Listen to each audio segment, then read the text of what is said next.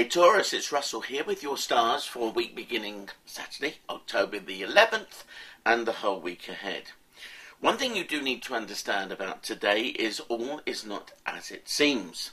For instance, relationships, career, concerns, and also your life direction appears to be magnetic, exciting, but what actually is it? I've got here stars that are indefinable.